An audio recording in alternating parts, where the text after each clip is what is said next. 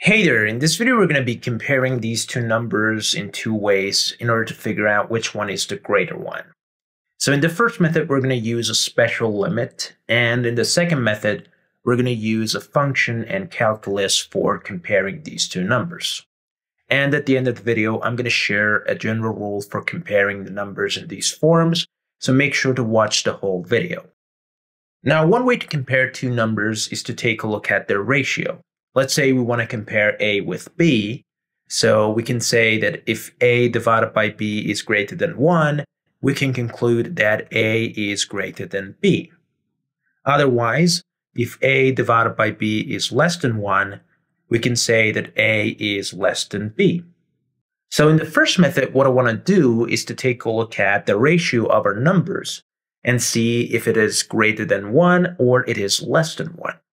So let's go ahead and divide the second number, which is 11 to the power of 10, by the first number, which is 10 to the power of 11. Next, let's go ahead and replace 10 to the power of 11 with 10 to the power of 10 times 10, because by doing that, we're going to have the same power both in the top and in the bottom. So this is equal to 11 to the power of 10 divided by 10 to the power of 10 times 1 over 10, which equals 11 over 10 to the power of 10 times 1/10. Next, let's go ahead and replace 11 with 10 plus 1. And then let's break this fraction into two fractions to have 1 plus 1 over 10 all to the power of 10 times 1 over 10. Next, let's go ahead and talk about the special limit, which states that limit of 1 plus 1 over n to the power of n as n approaches to positive infinity equals e.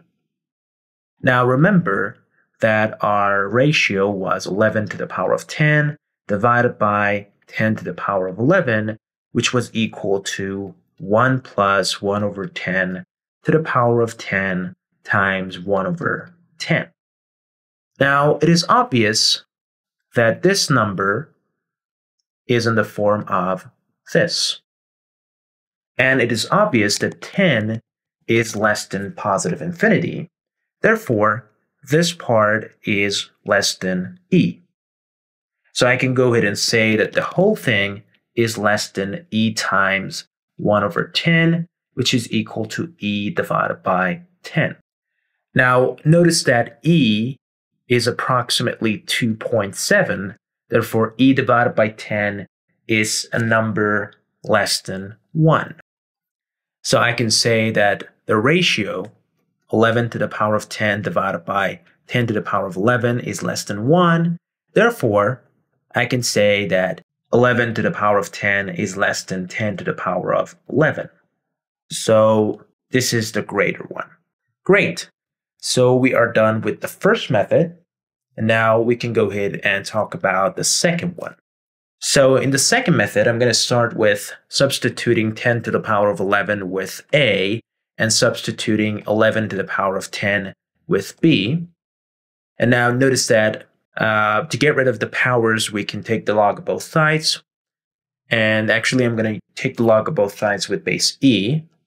Remember that log x with base e equals ln x. So what I want to do is to take the ln of both sides. So if I do that, I'm going to have ln a equals ln 10 to the power of 11, which means that ln a equals 11 times ln of 10.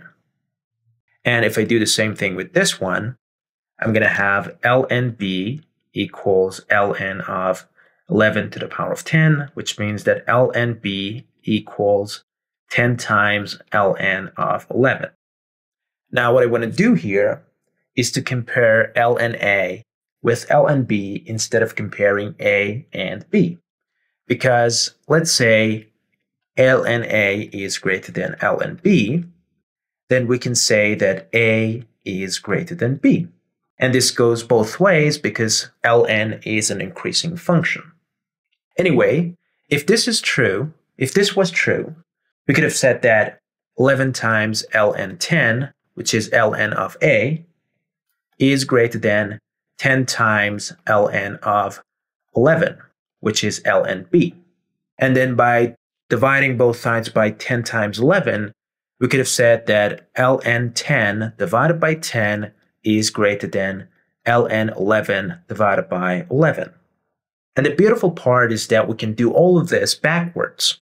So if we had this, we could have said that this is true, and then this is true, and then this is true. So instead of comparing A and B, we can compare ln 10 divided by 10 with ln 11 divided by 11. So for that purpose, we need to do something. We need to consider the function y equals ln x divided by x. So we need to talk about this function, and we need to use calculus for that. So first of all, let's go ahead and differentiate this. So we're going to have y prime equals the derivative of this quotient. So we need to use the quotient rule. So we're going to have the derivative of the top, which is 1 over x, times the bottom, x, minus the derivative of the bottom, which is 1, times the function on the top, which is ln x, divided by the bottom squared, which is x squared. Obviously, this simplifies to 1 minus ln x divided by x squared. Now, by using the derivative of a function, we can figure out where the function is increasing and where it is decreasing. So first of all, we need to find the critical point of the function, and we can do that by setting the derivative equal to 0. So if y prime equals 0, we're going to have 1 minus ln x divided by x squared equals 0, which means that 1 minus ln x equals 0, which means that ln x equals 1, which means that x equals e. So x equals e is the critical point of our function, and the derivative was 1 minus ln x divided by x squared. So let's go ahead and use these two to form a table. So we're going to have 3 rows, 1 for x values, 1 for the values of y prime, and 1 for the values of y. And this is our critical point here. And we have the positive infinity here and the negative infinity here. Now, let's say that x is greater than e. That will mean that ln x is greater than 1. And from that, we're going to have 1 minus ln x is less than 0, which means that y prime is going to be less than 0. So if x is greater than e, this is going to be negative. But if x is less than e, we're going to have ln x is less than 1, which means that 1 minus ln x is going to be positive, which means that y prime is going to be positive. So this is going to be positive. And that means that y is going to be increasing where the x values is less than e, and it is decreasing where the x values is greater than e, which means that we're going to have a maximum value at x equals e, but that really doesn't matter because what matters for us is this part. It says that if x is greater than e, our function is going to be decreasing. So if x is greater than e, y equals ln x divided by x is decreasing. Now, notice that 10 is less than 11, and e is less than both of them. So since our function is decreasing, we can say that the value of the function at x equals 10 is greater than the value of the function at x equals 11, which means that ln 10 divided by 10 is greater than ln 11 divided by 11. So we can multiply both sides by 10 times 11. So we're going to have 11 times ln 10 is greater than 10 times ln 11.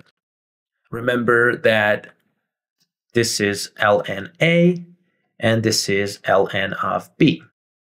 So ln of A is greater than ln of B, which means that A is greater than B because ln is an increasing function, which means that 10 to the power of 11 is greater than 11 to the power of 10. And generally, we can say that x to the power of x plus 1 is always greater than x plus 1 to the power of x if x is greater than e. So this is the general result from our function. And this brings us to the end of this video. Thank you for watching this video. Please consider subscribing for more contents like this and hit the like button if you enjoy watching this. Hopefully I will see you later. Goodbye for now.